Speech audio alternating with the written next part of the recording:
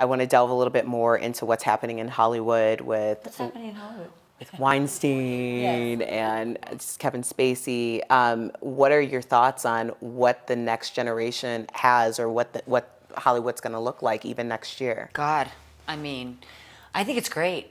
I'm all for waking up.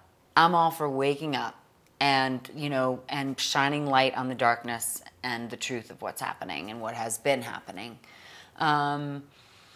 It's untenable to treat people that way, men or women. It's just untenable to me, and unacceptable behavior. And we have to have, you know, an agreed upon ethics and morals that we don't go below and you know, relinquish at a moment's notice. And so I think it's great that it's coming out, and I really think it's going to make a difference in the women coming up. I really do. I just think they'll already have a voice about it, because they have this army now behind them saying this is what happened and this is what's happening and it's not okay.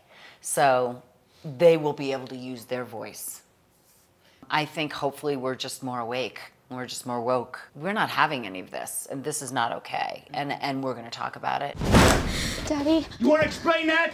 Daddy, I'm really sorry. Story of a Girl is your directorial debut, but you get this passion project, or I guess I'm saying that for myself, but you get to work with your daughter. Yes, exactly. Story of a Girl is a book I bought in 2007. Tried to get it made for 10 years as a film. Finally got to get it made. I hired Sosie to be in it, and Kevin Bacon plays a very unusual role for him, and he does an amazing job.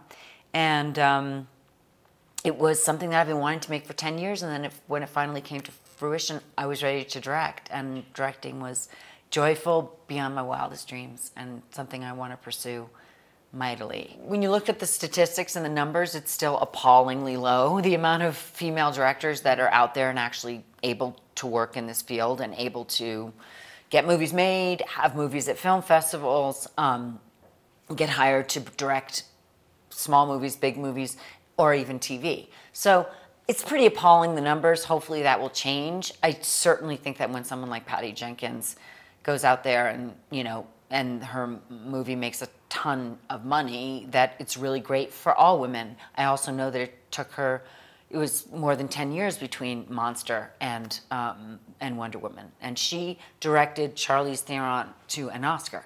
So, you know, it's gonna take us some time. We're not past the critical time of the inequity.